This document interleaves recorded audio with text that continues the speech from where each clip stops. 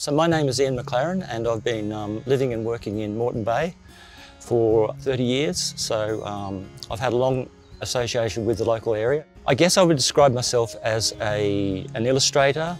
I do a lot of drawing, so that's really my main focus. And I paint in oils. I do a lot of work on paper, so I keep visual diaries, most of the time as a sort of just a record of what I'm doing. So the last 2 years we had an exhibition at Pine Rivers Art Gallery called Fresh Eyes. For that work I created a series of works on paper called Mosquito Island series.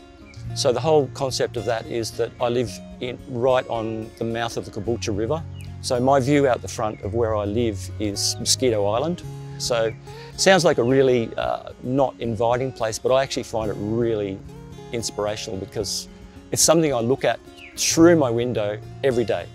So it's my muse, it's what I see in everything in the background of what I'm doing. So when we had the lockdown, I had all good intentions of going and doing grand works in the landscape and sort of painting in the mountains.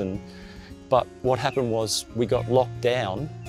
So I had to sort of stay and just go, oh well, what am I going to do? Look around my house and my yard. And so that was the work that I created from the buildings and the views and the things that were in my backyard. Within the work, there were a lot of emotions, and I guess if it was a novel, the work would be a psychological drama because it became almost a struggle to get through the year. So I guess the thing with the work is it's got isolation because I was stuck at home. Anxiety because, we didn't know what was going on. So there's a certain element in the work which I think it's slightly gothic because it's got that, what's going on, what are we going through here? I think if you look at the work, it's like a series of tiles and it's basically a timeline. But when you randomly put the works together, they sort of work off each other.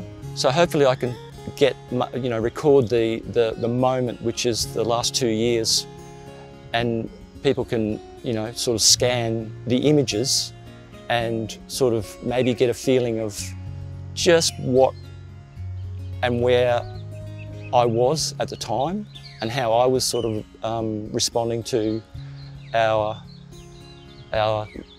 recent times.